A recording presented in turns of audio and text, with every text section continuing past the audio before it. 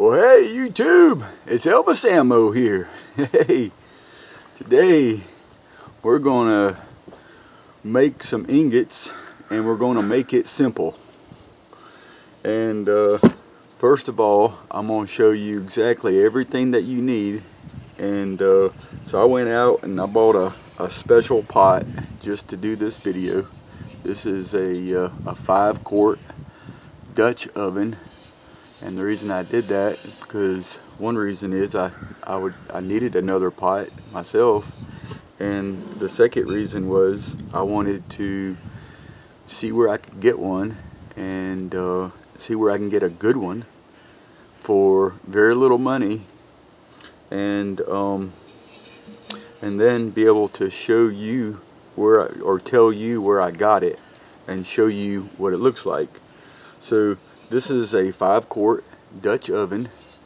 We're going to go through step by quick step, step by easy step, making these ingots so that we can cast some lead. So this is a 5-quart Dutch oven, and it's from Walmart. And this is the box that I bought it in from Walmart, and I'll try to put a link to this box, to this Dutch oven as well. So it's a 5-quart, and I measured across the top of this, and it's exactly 12 inches, and across the bottom inside here is 10 inches. And what this does for us is it gives us a really wide surface area to set it on our burner that I'll show you in just a minute. So this is what I consider a perfect pot for this situation. Today we're going to be melting down lead wheel weights and separating out some zinc and steel from it, and we're also going to be melting down some range scrap, just you know, just right out of the berm from other people shooting. And I'm going to show you step by step every piece that you need. But the first thing I wanted to show you is this pot, and I wanted to tell you where I got it from and why it's so good. Now, I don't care about these legs very much on the bottom here. Don't impress me at all for the purpose that we're using it for, but it's going to work just fine anyway. Now, the next thing, it comes with this handy dandy handle that goes on here like this. I definitely do not recommend leaving this on even, because it will tempt you to pick it up by this handle. And this is not water. Lead is very dense. When you're melting metal, that metal can shift from one side to the other, and no sooner you pick it up by this handle, this pot will tip, and that's a very dangerous situation. So I would say just go ahead and take this handle right off of there. We don't want that on.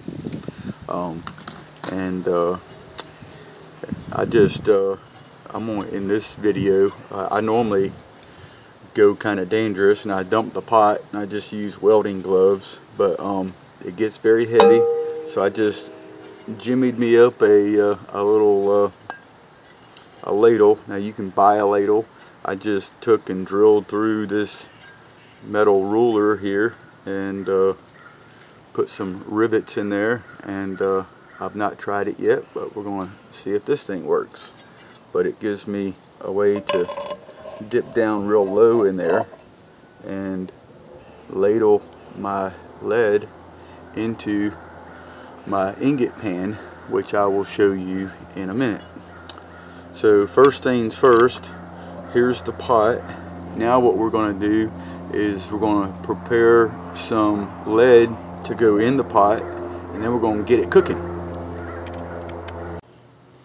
Alright, so what we're going to find inside this bucket, inside this pile of wheel weights, is we're going to find good soft lead that you can cut a little indentation in like that, and and it has, see that little line right there I left on it?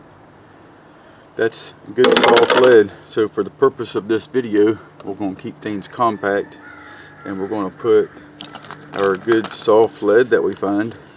See how it put a little cut in there? This is, I know that there's a lot of ways to do this. This one, you know, it almost could fool you and look like zinc, but you can see how soft it is. It cut. So that's what we're trying to do here. We're trying to separate out our soft lead and the zinc, because we can't have zinc spoil our batch. Now, we're also separating, we're putting all of our wheel weights inside this pot. Our soft wheel weights, our lead wheel weights in there, and then these stick-ons like this that are pure lead are very soft, and you can cut them in half with these pliers if you want. And the soft ones I'm going to put inside this bucket, and the reason I'm doing that is because I want to separate out all of the good soft weight, and I can make softer lead bullets if I want. And in this batch of wheel weights, now this right here, it won't cut. And it has FE on it, so this is iron. Alright, so iron is not going to melt in our lead, so we're going to separate that, and I have another bucket over there for iron. I actually need another bucket for zinc. I'm going to just put my zinc in with the iron is what I'm going to do. Alright, there's soft. I'm separating all my soft stick-on weights. Now this is something that you will be able to do basically with your eyes closed if you do it a few times. I can pick this stuff up and I already know what it is most of the time, but sometimes one will fool me and I'll have to check it with these pliers like this. And that's soft. I know that's good. So it just kind of looks like this. I put a little gash in it and it just goes right in, and you can get through this stuff real quick, just like that. Most of this is just good, nice soft wheel weights. There's a stick-on weights. Now for instance, this is another stick-on weight right here, and this actually is zinc. I know it is by looking at it, but it's zinc. So, and then another thing that you'll find in here besides iron, see on that one it has FE on it. That's iron. So we'll go in the other bucket. Now there's soft. Now if we make a mistake and get something, now I can see that right there won't cut. I can already tell you that's iron. And it, a lot of times these things are marked, and if it's already marked, you know, it's a no-brainer. And another thing that we'll run across is we'll run across plastic. They even make plastic wheel weights like this one right here. It's actually plastic wheel weight. Who knew, right? Now I can tell because this one is welded, this clip is welded to the back of this weight, that it's iron because it's welded on there. So some of this is just kind of a no-brainer. I may do another video another time on maybe another way to do this, and you know, that is maybe more of an advanced way. I would say this is a good way for anybody to do, to separate their weights, no matter how long they've been doing this. Oh, I just threw the wrong thing in there. This is a good way for anybody to do it. I don't care how long you've been doing it. Just go ahead and separate the lead from the zinc, and be done with it. But what some people like to do is, in my opinion, is a more advanced way of doing things. They've been doing it for a long time, and they have a good feel of how things work.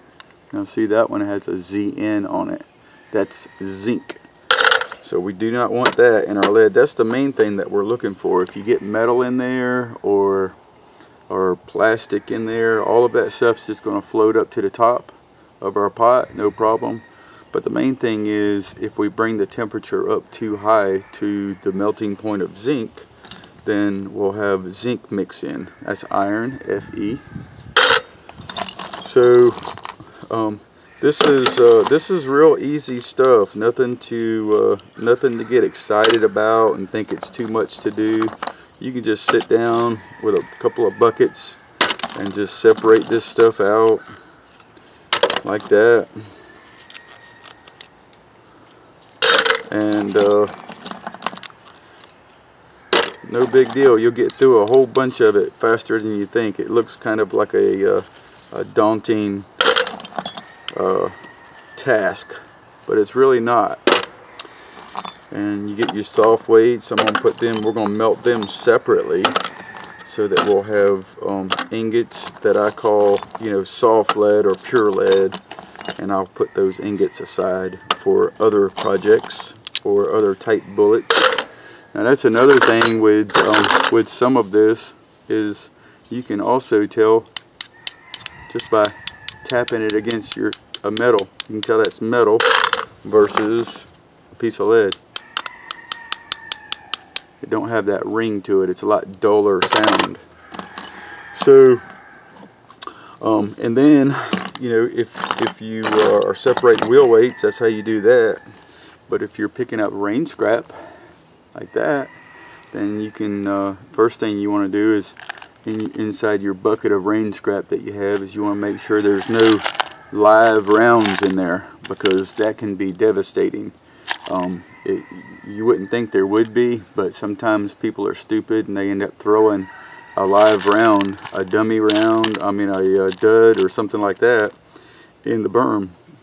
So you always spread this stuff out and make sure there's no live rounds in the case before you throw this in your melting pot. So the next thing we're going to get to is the burner that we're going to use, and then we're going to crank that thing up. We're going to get this stuff melted down and get some ingots. Alright, so this is my burner right here. I just got one of these kind. You can see what it looks like. They call it the high pressure. It's got the burner right in the middle. You can crank it up and blow some heat out of there pretty good. I like that kind myself the best. But you can use, the regular burners or that one. Now we have a full pot. That's just one of them old cheapo turkey fryers, and I put a couple extra bars on it just to support everything good. We got a full pot here. Set that on there, and make sure it's centered.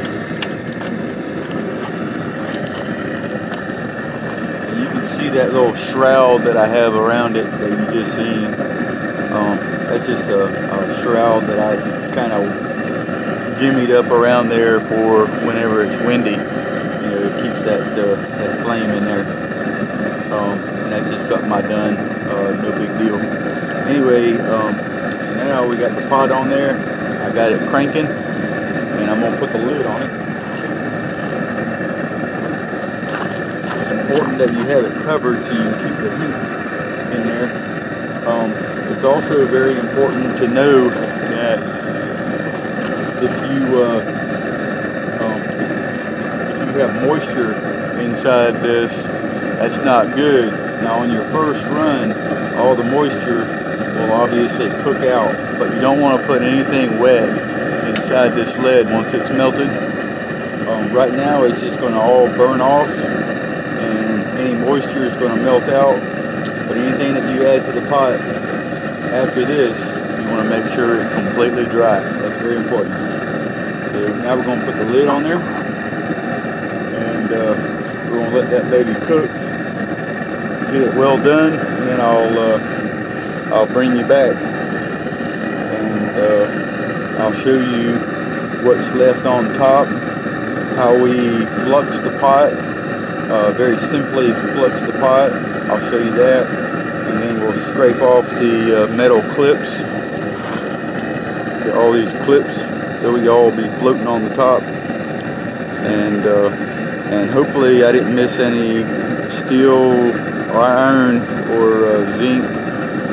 But during this process, what I'm going to do is I'm going to stir it a couple of times, and if there is something oddball that's not wanting to melt, I can usually find it.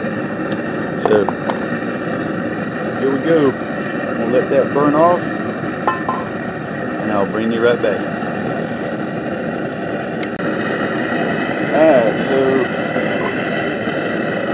lift the lid up, and you can see it melted down some, and you can see the lead melted right here. See all that lead melted? And I'll tell you how long it's been here in a minute. But whenever it does that, best thing to do is just go ahead and throw a little bit more on top, like that. After it melts down like that, and then we'll put the lid back on. Matter of fact,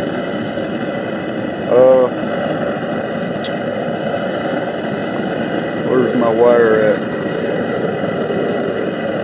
Well,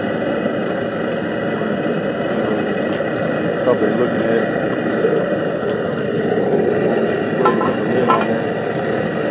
But I guess I don't need to tell you that you don't need to be breathing all of that smoke.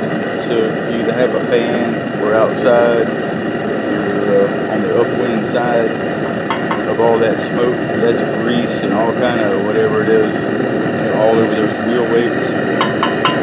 And whenever that melts down, I'll bring you back and show you some more of the story. Alright, let's see what that pot looks like now.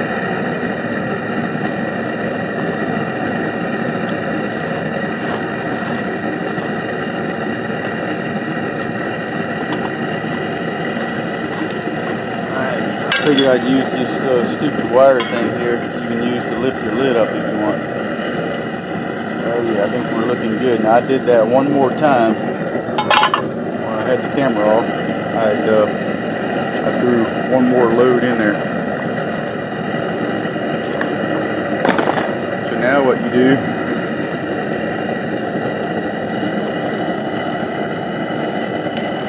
you see where I piled them up on this side right here.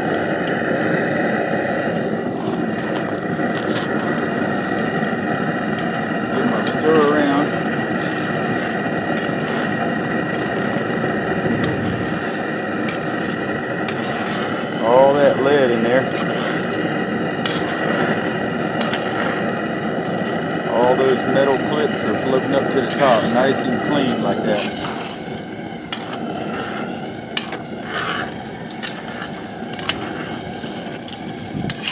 Got some wind blowing. This pot did a good job. It was less than 20 minutes from the time I put them in to the time you saw the pot last.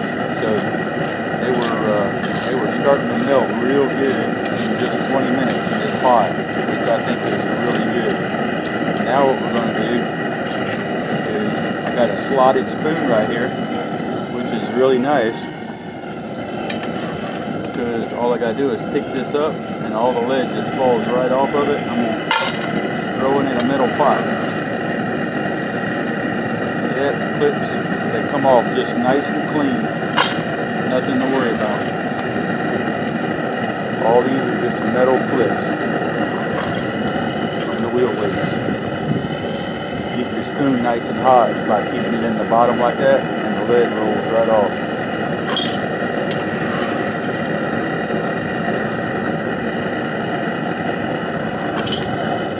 Let's see if our homemade ladle works. And I've got those are my ingot hands. I'll put a link in the description of where you can those ingot pans at. And the reason I'm going to do that is because if you buy the cheap junkers, they're worthless because they'll be destroyed probably the first time you use it, where these pans will be good over and over and over again. So if you're interested in an ingot pan, I'll have that for you. Now the next thing that I'm going to do now is I'm going to go ahead and flux this. Some people don't do this, but I'm going to go ahead and flux it. What it's going to do is it's going to clean all this lead up, get some of the impurities out, so I don't have much to deal with whenever I'm melting it down again inside my bottom pour pot to make bullets. So let's do that.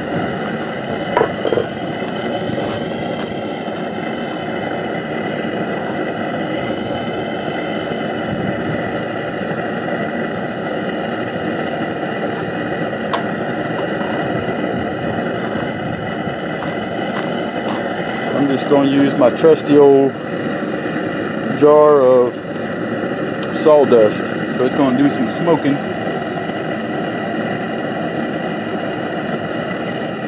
Like that. We'll let that burn off. And then I'll bring you back. Alright. I think that's burned off good. I'll roll in a little picture of what it looked like.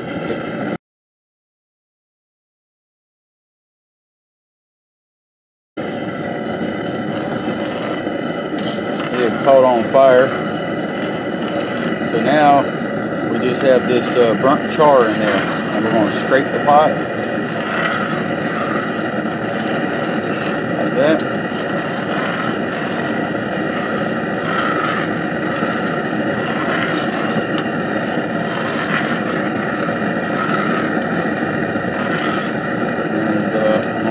Scrape all that right off the top. Yeah. Yeah. And we don't have to get it beautiful, but just get most of it off so we have nice clean ingots. And we're almost there.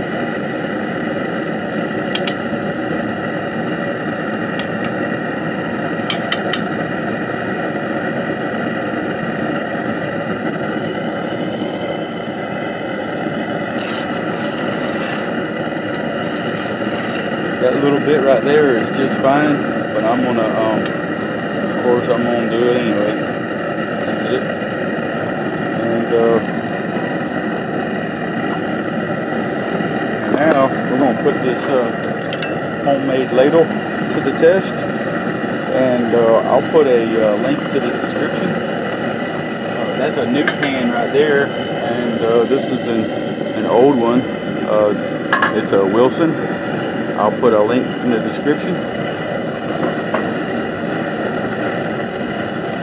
Let's see how my homemade ladle works. That stuff is heavy. You don't want to fill it up too much. I'm just going to get it hot in here.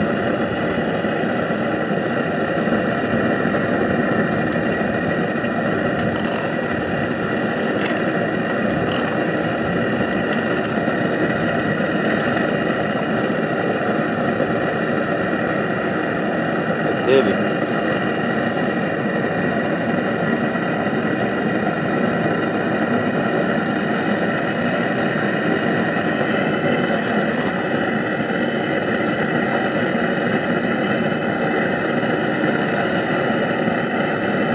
I usually just pour the pot in there, but honestly, I really didn't want to show you how to do it that way because it's kind of dangerous.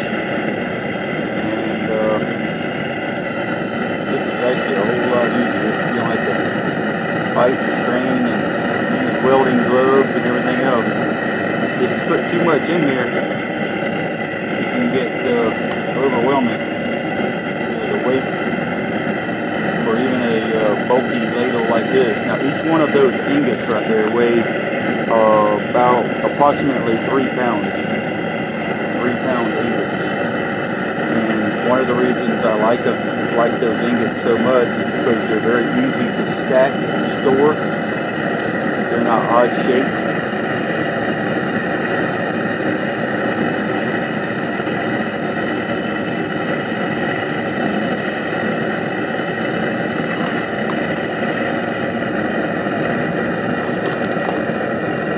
lot of people do is before they empty their whole pot out, they'll go ahead and put more weights in there so that it's easier to melt down, the next batch. I'm not going to do that just because I kind of run out of time here, and I'm not going to have enough time to do another batch. But I wanted to show you this process, and just show you how easy it is to do. I'm going to go ahead and turn this fire off.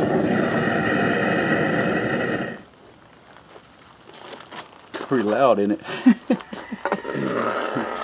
So